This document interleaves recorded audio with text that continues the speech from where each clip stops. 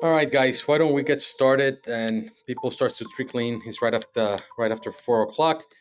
Thank you for joining us for another one of NASCI's interesting case webinars. This is going to be October's session. I have a few cases prepared, and you guys, as you know, feel free to reach out and let me know if you have any cases you want to share with us, any questions. This is a conversation. We're here amongst friends, and this is very, very informal. So why don't we get started? And you know what? If you don't mind going to the chat box and putting in where you're from, um, and what are you doing at your organization, or some sort of brief intro, that'd be cool. So we start to getting to know each other a little bit better. All right, let me see. Here we go. Let's play this. All right. Uh, Perfect. All right. So this is curious cases again. Usually we just kind of scroll through them together. I had time to put them a little bit more organized and get you some more information on some cases. And let's see and get through them. And again, feel free to unmute yourselves and talk to us. No financial disclosures. And we're going to, of course, talk about some use of gadolinium for cardiac imaging, which is off label. Case one. So we have a 21-year-old female with no significant past medical history. Comes for evaluation of bilateral lower extremity edema, some distension, some other non-specific signs, as you can see there. This is a patient from the islands in the Caribbean. Remember, I'm located in Southeast Florida, so we get a fair number of patients from the Caribbean. It's a patient from Nassau, came in with shortness of breath, all this swelling, abdominal distension, and accordingly to the reports from the hospital in Nassau, she had a cardiac tamponade described on echo, and she underwent pericardicentesis, and there were some inflammatory cells noted. She has hepatomegaly, some elevations of the enzymes, etc. And there you can see some negative testing. So again, just to summarize what we talked, couldn't keep any PO intake, some weight loss in the past month, and diarrhea as well, some new information that we were able to gather. Then again, very non-specific findings, no fevers, and then shortness of breath that gets better when she sits up. So there's some clues here and there as we move on. There you see the result from the echo in the Bahamas, the effusions, both pericardial and there were some pleural effusions, was placed on Lasix. And again, this is a very young woman, so no real history here. This is a chest x-ray on admission. So we see there's some enlargement of the cardiac silhouette. And this is the echo performed when she arrived. So you can see, I don't think you guys, there you can see my cursor hopefully. So you see there's some fluid, some pericardial fluid still here, posterior and anterior to the heart. The motion, not great, so maybe some degree of tamponade there.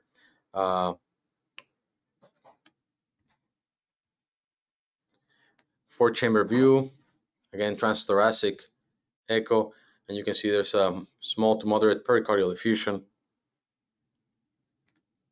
and not a great contractility to the heart.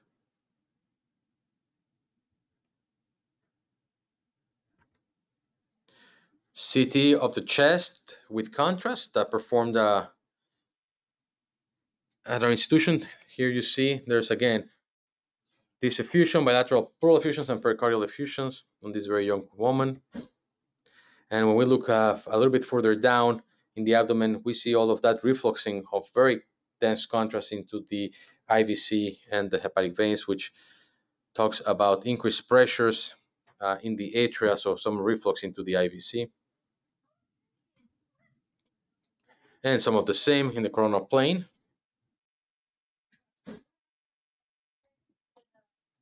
Now we're looking at a MRI. This is a bright blood sequence, and SSSP, steady state free precession in the two-chamber view.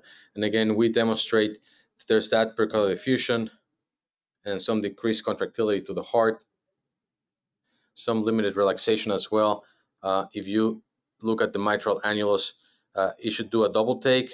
That's normal diastolic function. The second pump of it really trying to reflect the atrial contraction to complete the filling of the left ventricle, and we don't really see that. So there's some diastolic dysfunction here.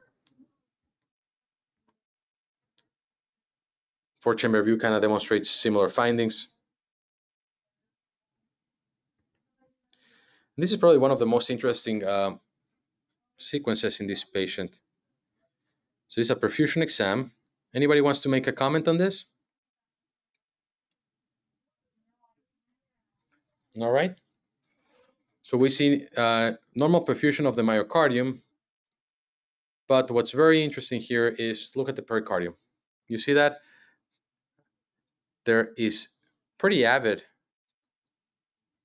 um, almost immediate enhancement of that pericardium. So that there's something going on there. That's just not inflammatory.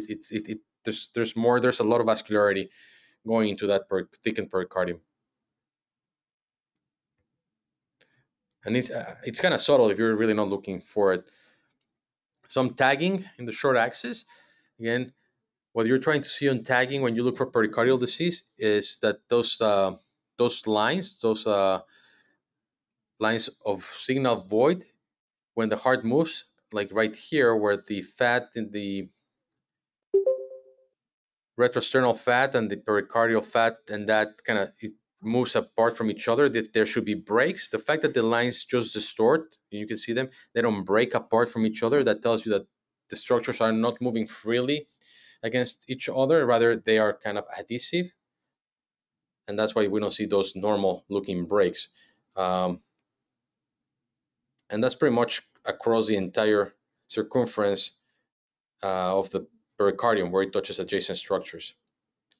And this is your late gadolinium enhancement images here. You can see there's persistent bright enhancement of that entire pericardium that looks very thick and doesn't look much like an effusion anymore. It really looks like everything was just very, very, very thickened pericardium. So any thoughts? Anybody wants to try and give us your thoughts on the case?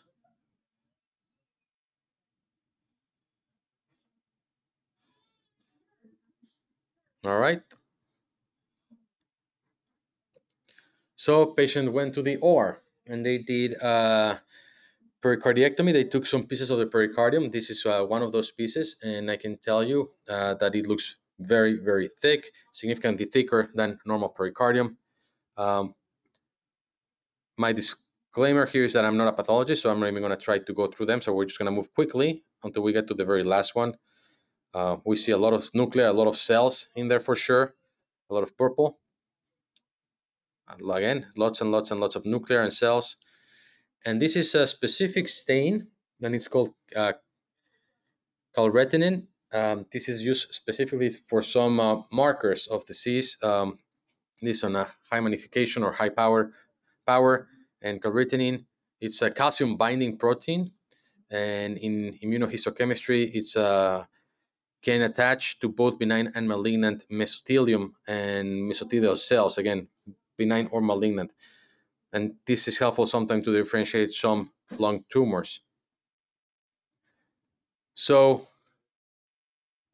this case is a very, very rare case. It's a primary pericardial mesothelioma. Again, it's very rare. Horrible prognosis, uniformly fatal. In mean survival is less than a year after diagnosis. You see there the incidence. Again, it's extremely rare to see them, and it represents just a very small number of the mesotheliomas that we can develop in our body. It's the third most common primary malignant pericardial tumor after angiosarcoma and rhabdomyosarcoma. And again, I think that speaks of how rare primary pericardial tumors are altogether to have this one be the third most common. So it usually arises, or not usually, but it arises from the serous mesothelial cells lining body cavities, and we all know this is most of them happen in the pleura, and then we probably have seen at some point during training or in our careers one in the abdomen coming from the peritoneum. Very rare in the pericardium, and even more rare in the tunica vaginalis down in the scrotum. And then cell types, there are different subtypes of pericardial mesothelioma. Happen mostly in men. The median age at 46 years old, and can present with heart failure, pericarditis, tamponade, or constriction. There's some risk factors.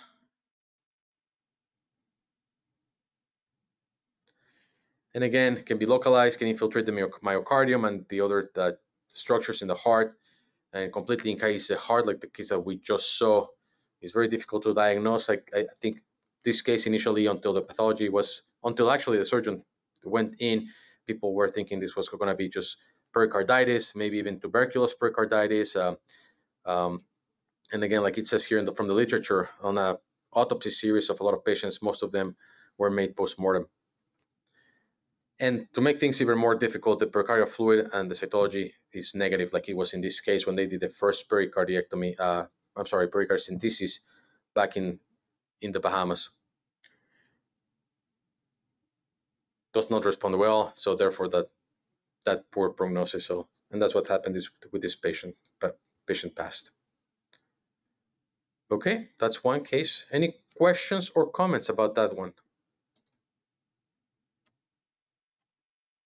All right, very good. Let's do case number 2. 38-year-old female with acute loss and issues, neurological issues, bright facial droop and dysarthria. So doesn't look like a normal case for a cardiac imaging meeting. And this is the echo. Any thoughts on the echo? Who wants to talk about the echo?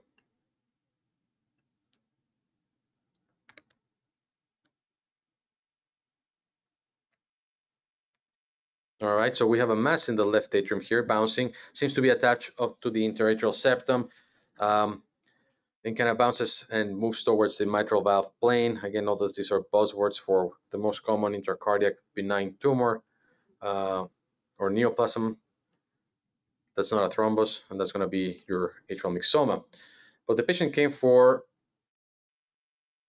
neurological issues. So here we have a CT and MRI, and you can see there's an area of hemorrhage in the right occipital lobe, some hypoattenuation surrounding it as well, and then some enhancing nodular mass corresponding to that area on the contrast enhanced MRI. Oh, and by the way, the patient also had a history of a cardiac myxoma that had been removed in the past. So we're looking at a familial issue here, and this is what's called a metastatic atrial myxoma. So again, we talk about atrial myxomas as being benign, but there are very rare cases that some of the cells can actually embolize and seed other organs, and they have been described mostly in the brain. This specific patient went for resection, had the pathology revealed that it was a metastatic myxoma, and then the patient came back a year later with new onset of seizures and issues with her left upper extremity. So they repeated the exam, and you can see there in the right occipital region, there's resolution of that mass. There's a new area of subtle enhancement, a new mass if you look at the image on the right. So there's a new deposit of what's considered to be a new lesion of metastatic myxoma to the brain. So again, these are myxomas are friable tumors, usually arise in the interatrial septum near the fossa ovalis. That's at a pretty classic location. Diagnosis is based on how obstructive it can be, so that it leads to echocardiography or some other type of imaging. Again, most common primary cardiac benign lesion, about 30 to 50% of them, relatively common to see them. And there's embolic events associated with it, usually of thrombi that happen between the tumor walls itself, but not necessarily as a metastatic tissue, like in this case. Metastatic myxomas are going to be very, very rare. Again, the presentation is as mass lesions as expected, and there's very few reports available, and they have been reported everywhere in the body. Having said that, no transformation has been seen in the setting of an embolic event. And interestingly, there's really no immunohistochemical staining between benign and malignant types, determined to understand better why some may actually embolize and seed different tissues.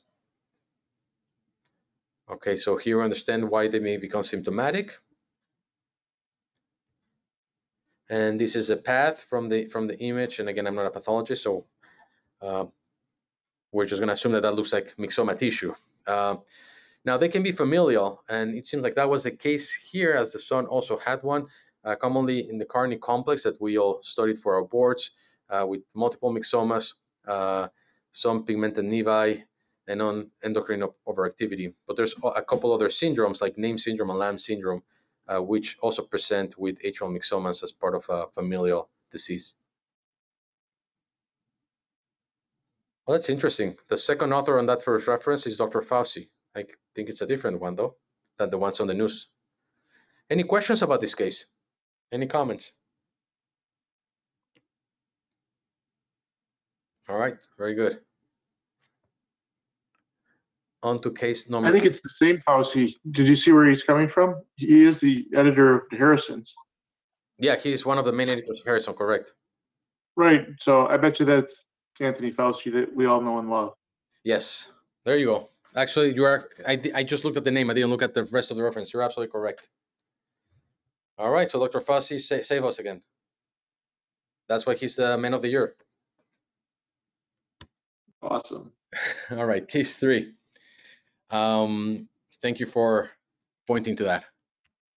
History. Young females are having a rough day today.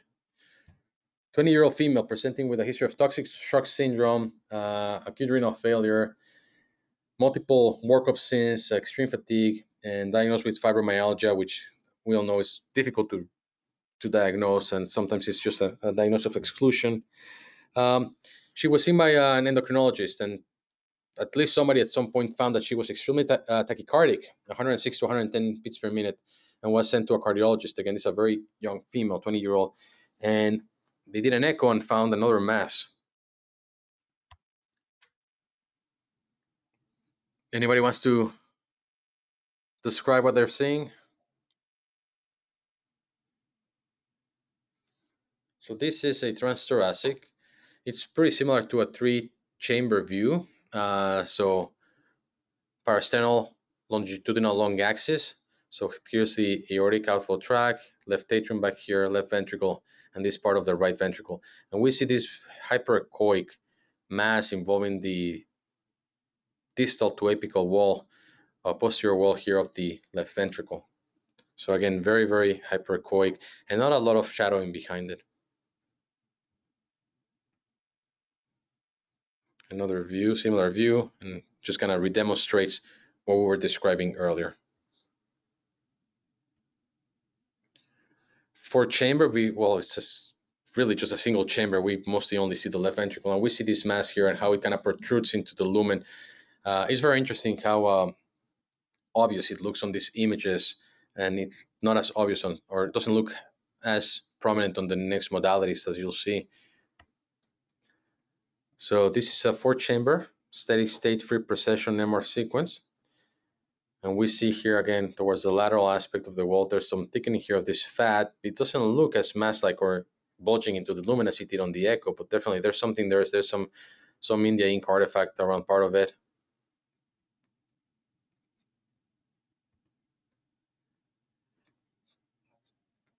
This is a 2-chamber view, and again, we see that area by the apex with low signal intensity. This is, I believe, a contrast enhanced sequence that we did, probably a Vive in that plane. This in the short axis. Again, here it looks again like it's really impinging that mass-like process into the ventricle, which is kind of different than what it looked on the 4-chamber.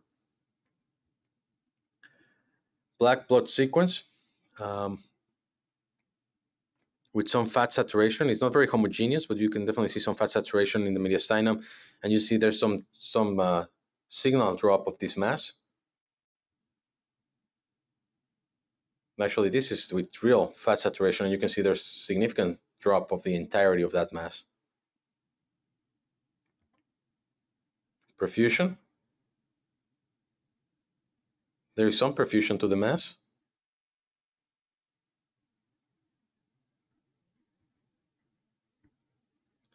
And this is your late gadolinium enhancement. And you see that striated enhancement of that area of the myocardium.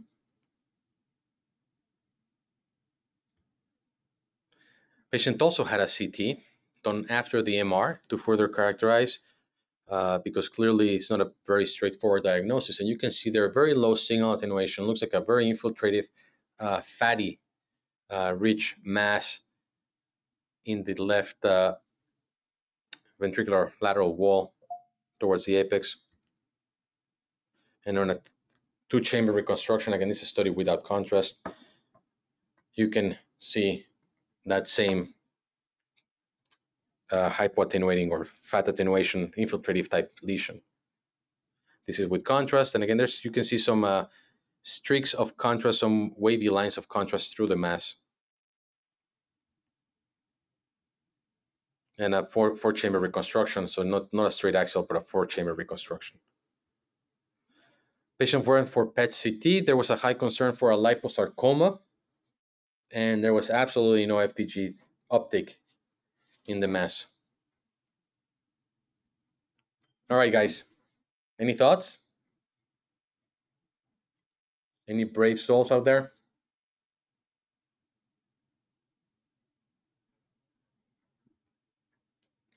So patient went to the OR to get some samplings. Again, because even with the negative PET, it was very concerning for a liposarcoma.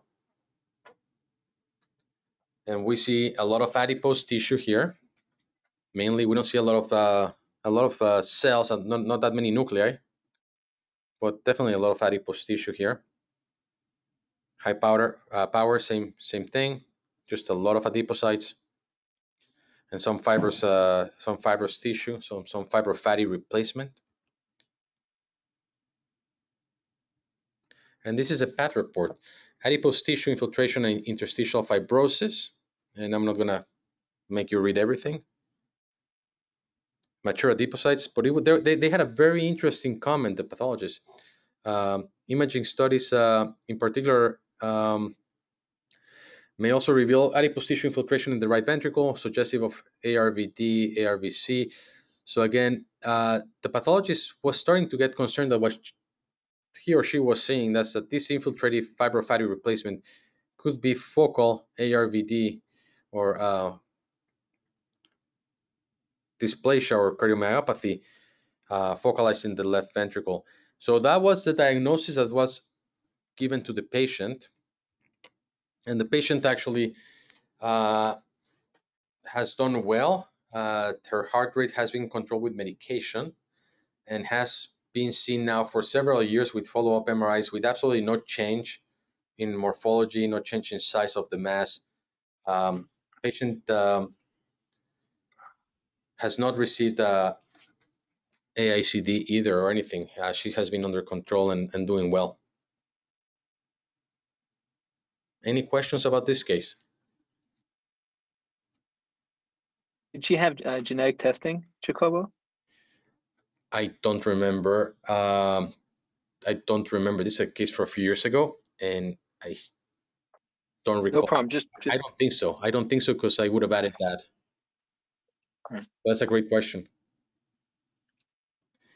All right, guys. I have two more cases, but it's any of you have cases, we can jump to you guys, and then if we need to, I can go over the other cases to complete the time. But I want to make sure that everybody gets a chance to present. So,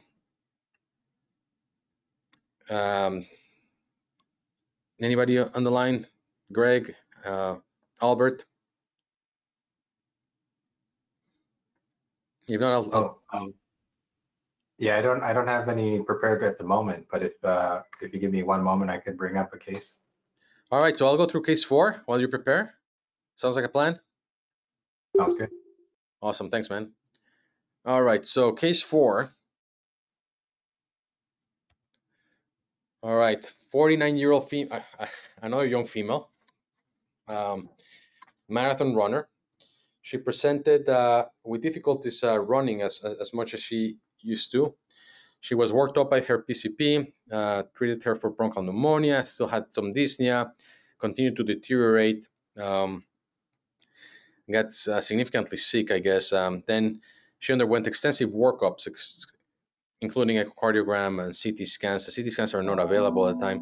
And then it was found that she had a left atrial myxoma, and she was referred for open heart surgery. So all of this workup that was done at an outside facility, she was sent to the open heart surgery, right? So she underwent open heart surgery at the outside institution, and the surgery was aborted because the surgeon went in and found a very adhesive calcified mass involving the pulmonary veins. So it was really the posterior wall of the atria into the pulmonary veins. So they basically closed the heart and decided to send her here for more workup.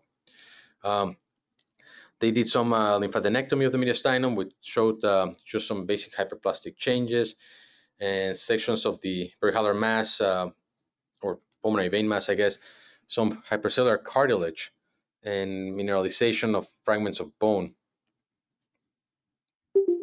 So this is a chest X-ray. This is the AP view, and it's really hard to tell much on a PowerPoint if we were to window appropriately, but you can tell there that it seems like the pulmonary veins are a little bit too dense, and when you look at the lateral, clearly they're very, very dense. That explains the calcification that was described on that path report. And a few slides from the CT, you can see there's some somewhat nodular thickening of the atrial wall and the pulmonary vein ostia, but there's definitely that densely calcified mass that goes into the right pulmonary veins. And there you see that there's some soft tissue component as well, not just calcification. And again, the whole left atrium looks funny. It looks like there's involvement throughout.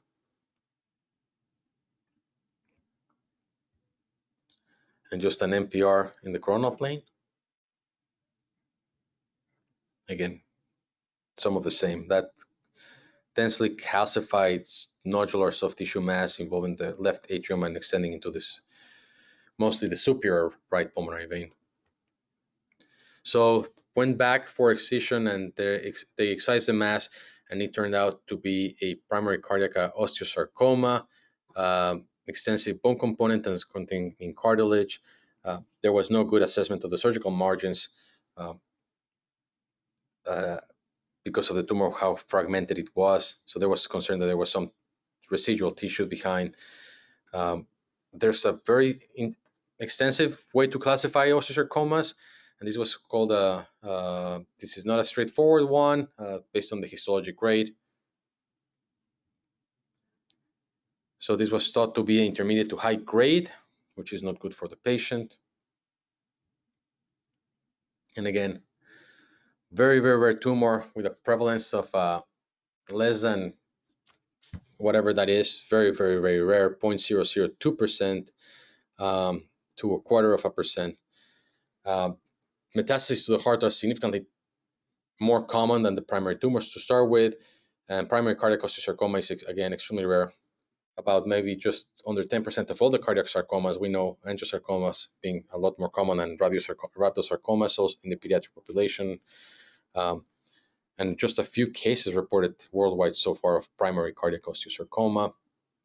You can see it can happen any time, and females seem to be slightly affected more frequently than males. For those cases in the literature, most cases are rising in the left atrium, like the one that we saw, and those that are metastatic involve the left-sided chambers. All right, so we're talking about why do we have bone in the heart? Well, there's mesenchymal stem cells in the heart. Remember, some of the valves may have a structure that is composed of some cartilage, so there's definitely mesenchymal cells in the heart, and that's why we can rarely, but we can definitely develop these sarcomas. Unclear characteristics, just weird echoes on the echocardiography, but again, the calcification on computer tomography is should somehow indicate that there's something definitely weird going on. Diagnosis is based on histology. They will show alpha smooth muscle actin, like the non-cardiac osteosarcomas, and there's going to be some conduit differentiation that can help with a differential diagnosis. And of course, you need to do complete surgical resection when possible. And there's not great survival time for these patients, unfortunately. All right, Albert, let's do yours, and then we can come back if we have time. Let me share the screen with you. So I may have. I'm gonna make you presenter. Yeah. There you go. Let's see, I can share one window. Here we go. All right, so I might have posted this on social media before, so don't fear if you already seen it. This is just a congenital heart MRI. I'll just survey through a few of the image series that we typically acquire in our protocol. You can see there's some spinal fusion and then a big heart quickly off the bat. A quick MRA at the beginning. See what this is a non-gated MRA. This particular series. So you can see the aortic root is large. There's a device at the pulmonary position. The RV is a little bit on the bigger side. So you can kind of guess already what the diagnosis is. The aortic root is dilated, obviously congenital heart. So the diagnosis is, of course, before looking at too much else, tetralogy of Fallot, and we're looking at probably a bioprosthetic valve in this position. I'll skip past the other stuff.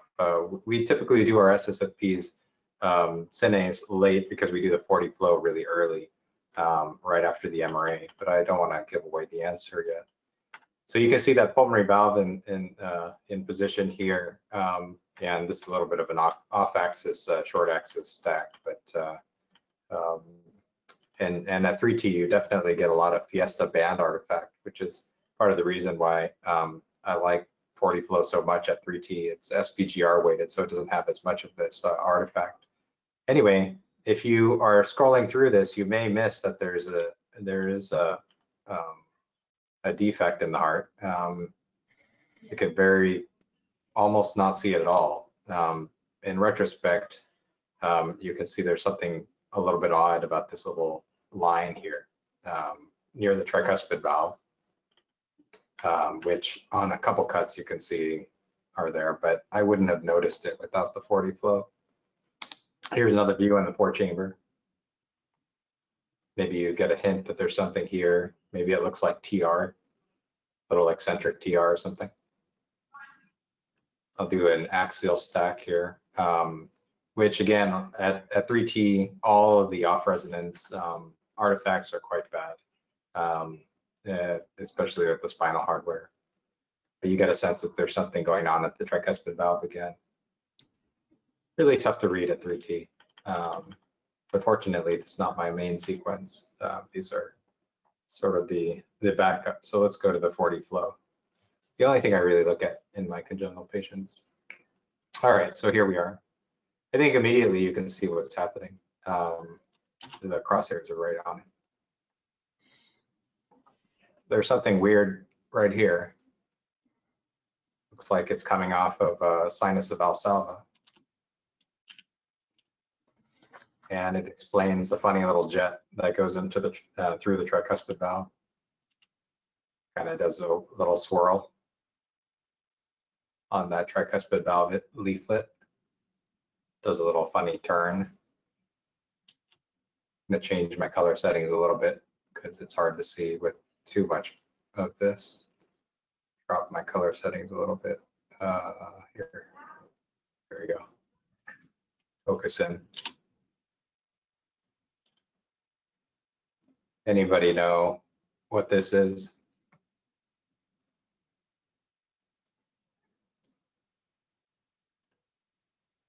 It's coming off of this sinus here, and then there's a little hole, pinpoint, that flows into the RV. A ruptured sinus of Valsalva aneurysm?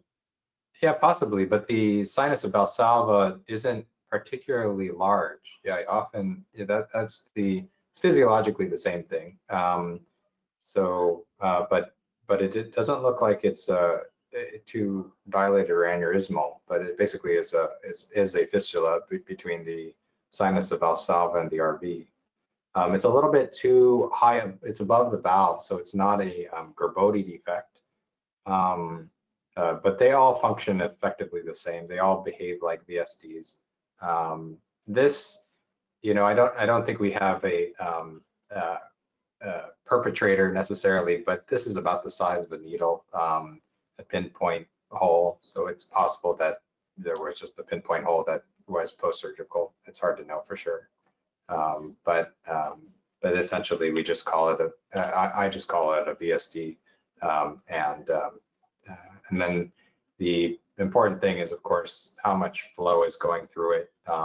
We end up with about half a liter a minute coming through this hole, and not a whole lot else. The other things that are relevant, of course, for this case are the pulmonary valve itself, which is here. And you can see it's a little bit stenotic. I think the peak gradient that I got was 25 from 40 flow, which is kind of mild to moderate. So not too bad. And the shunt volume was about half a liter a minute, so not tremendous. Yeah. Anyway, nice little application of 40 flow. Really nice images. Thanks, Albert. Question. No problem. You probably have more experience with 40 flow than most people. Is that there's very little susceptibility artifact from the valve, from the device. Is that your experience with all devices with when you use the sequence? Yeah, so even at 3T, it's not so bad because it's an SPGR weighted sequence with a very low TE, low echo time. So some of the off resonance issues that you have with Fiesta or SSFP, balanced SSFP, you don't really have. And then the echo time is super short, so you don't have too much artifact. You can get velocity measurements inside the valve itself. But what I typically do for peak velocity is I tend to scale this up until I see where the red is. And the peak velocity is often just a little bit past the valve. So that's how I tend to do that. Awesome. Perfect. Thank you. Thanks for sharing. Yeah. All right. Anybody else wants to share a case? I see Dr. Limanovich joined us. Hey, Diana. Anybody wants to share something? Hi, how are you guys?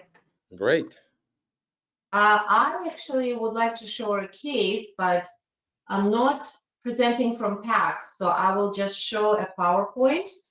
And the interesting part about this PowerPoint is actually not that much the findings as the reason for them. So I'm going to try and share my screen with you guys. Just give me 1 second.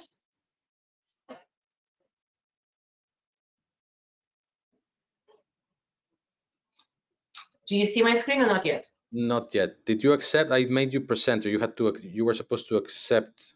Okay. Did you get the invite or no? Do you mind sending it again?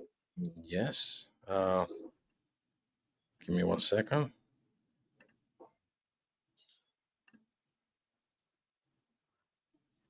Give me 1 sec. So I'm gonna move from me and make you presenter. There you go.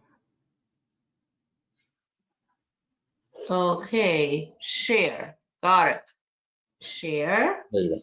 Perfect. Okay, do you see it now? Yes. Okay. So this is actually something that about 2 years ago we have published and as a case in point on NASCI side. And just last week we had a similar patient, and that's why I remember that case. So we started with a very conventional imaging, and after Albert to show this picture, I almost feel ashamed. You know, I'm just showing you some angio, some peripheral angio. But you do agree with me that we see a filling defect at the level of the common femoral.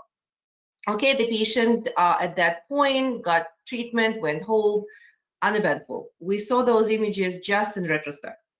The patient comes back, and the patient still has intermediate claudication, and the decision was to proceed with endarterectomy. And then endarterectomy was done, and the finding was very peculiar. And as a result of that finding, the patient underwent PET. So what we saw on PET is a couple of things. We saw an avidity within the area of the right atrium, and we also saw avidity not where the femoral artery was, but essentially within the muscle surrounding the hip.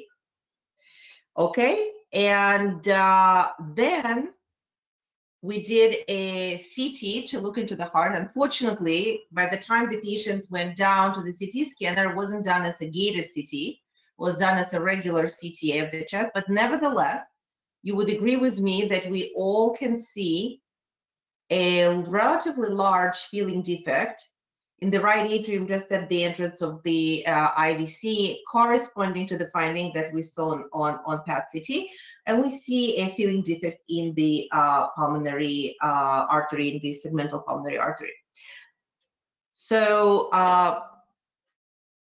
the patient underwent echo. The echo essentially showed a relatively mobile villous mass that was in the right atrium, with the majority of it is the IVC RA junction, exactly like we suspected on CT.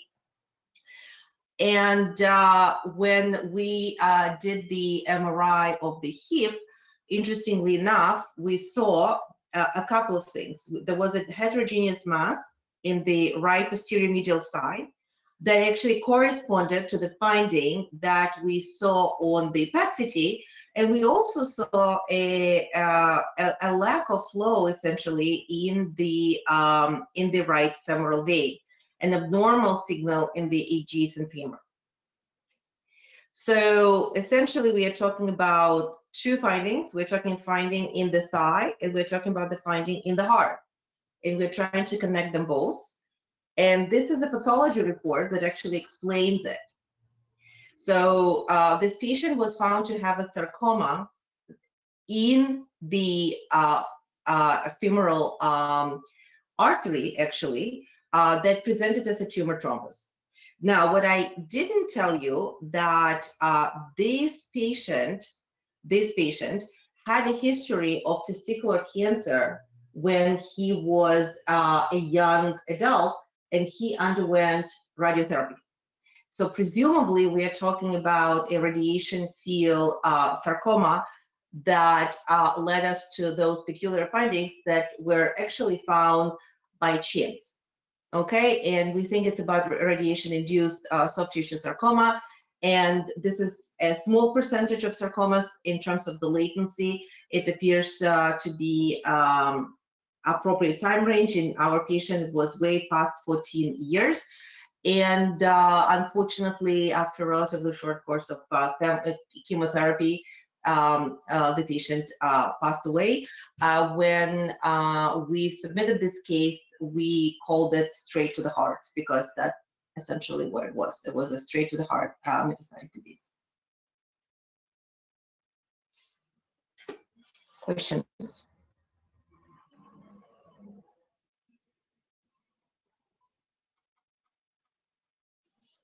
All right, very good. Hello? Yes, we're here. Okay, it was silence. So I was wondering if I was talking to myself all this time. No, thank you very much. All right, anybody else's cases? All right, I have one more case in, and I think with that we should complete our hour. So I'm gonna make myself the presenter again.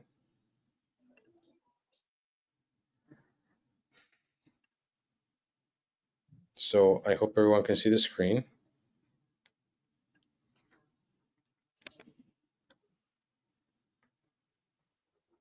All right, let's see case 5. So it's a young male, 30-year-old male, no significant past medical history, presents with headaches, numbness of the right side, no focal deficits on exam.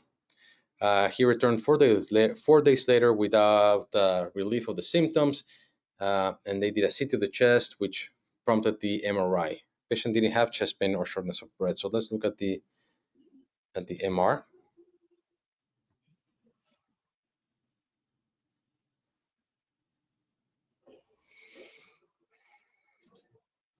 All right, so we have here an axial view, steady state for precession, and you can see right away there's that very heterogeneous, funny looking mass in the right ventricle, right here. T1 weighted image, we see that mass has some foci of high signal intensity within it, and some areas that are iso-intense to muscle, although slightly heterogeneous within it. The same T1 with fat sat, we see that pretty much continues to follow that bright signal from and some and muscle iso-intense signal on parts of it. T2, again, very heterogeneous and high signal intensity. And post-GAD, some areas that appear to have some enhancement to it. And this is the late GAD enhancement, some areas with some enhancement, some areas completely dark with no enhancement within them.